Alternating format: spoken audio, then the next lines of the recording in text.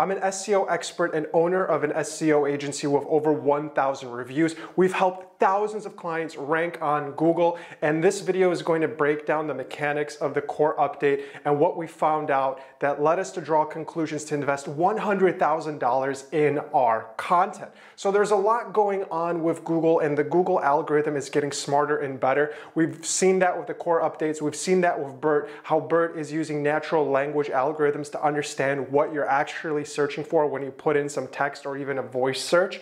The human mind can look at a picture and a piece of text and you can make a decision, you can make a choice off of that, but algorithms and machines can't, so they depend on a lot of these trust signals. And that's the key word here. Google is building a lot of different signals and hints in order for it to rank different content. So a recent update from Google on its blog stated, "We've learned that sites that demonstrate authoritativeness and expertise on a topic are less likely to publish false or misleading information."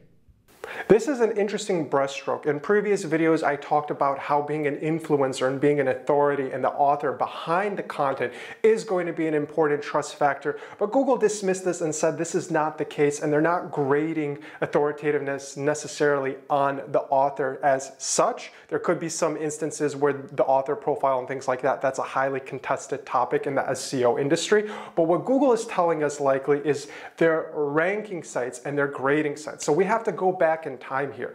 PageRank was the first algorithm for Google to start ranking authoritative content. They used backlinks as the metric here and how many links could be counted to determine how influential a site was, so it would move up in backlinking. That's why traditionally the industry has been very toxic, because people have been manipulating backlinks and trying to get to the top. But this is no longer the case. The algorithms look at the content and the quality of the content in order to perform better. In the last several years, we've started to see the EAT score. So that's going to be your expert, your authoritativeness, and your trustworthiness. Okay, so you're an expert, you write a blog article, you share it on social media, you get a bunch of people excited, they share it on social media, they cite and link to it, but how do they figure out that trustworthiness?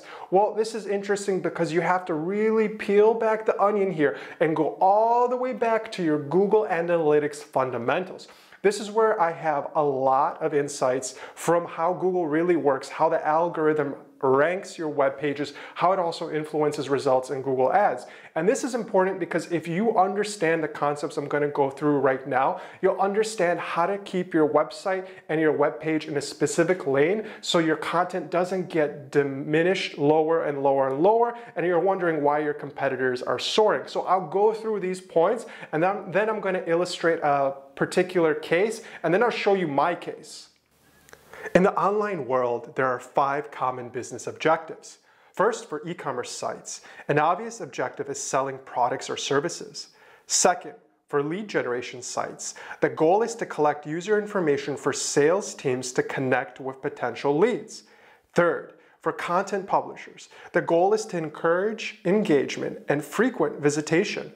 Fourth, for online informational or support sites, helping users find the information they need at the right time is of primary importance.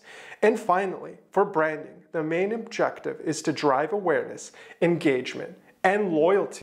All right, so we have these 5 different website types. These are the types that Google looks at. We've got mobile apps and things like that, but more or less they're all within this spectrum. If you're a content publisher, you're fitting that web page into content. You can have a web page that has all of these different elements, but you have to be very tactile in how you're creating a web page. So if you're a content publisher and you're trying to rank a piece of content, you have to focus on engagement, utility, resources, information, so you can keep your users there. A lot of the time, if you're creating content, you want to link to other pieces of content, and that shows Google even more trustworthiness. And going back to the beginning point, Google has been implementing schema with businesses and government agencies that are likely to appear higher in search because Google sees this as a signal of trust and authority. So a lot of the time, it can be very hard for your content to compete and rank higher because you don't have that trustworthiness. We saw this with the Medic update, where you have your money or your life websites. So health and finance sites were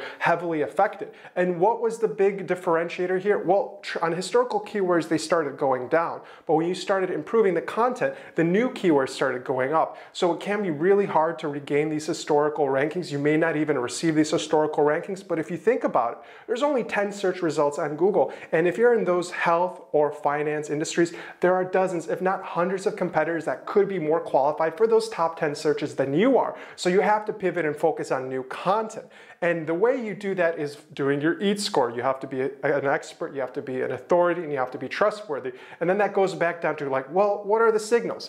A lot of these finance sites would have affiliate links, they're trying to sell something, they're trying to book a consultation, where if you're making a decision, you can be misled quickly by somebody that takes you down a funnel that isn't necessarily a good EAT score. It isn't a useful piece of content. So this is where it's interesting. If you have a really useful piece of content that's supposed to stand on its own, then you're likely to go up higher in search. So we've been struggling a lot with this ourselves as an agency because yes, we've got hundreds of competitors that have a higher authority website. And how do we do that? And how do we maintain the rankings? Well, the thing here, it's wax on, wax off. Nothing in SEO is forever. You're either in a state of improvement or you're in a state of decline. Those are the two parameters of SEO. There's never anything in SEO that's consistent. If you want consistency, try paid advertising. Your budget can be consistent for the results you're receiving. With SEO, it is seasonal, just like the weather. Sometimes it's rainy, sometimes it's sunny.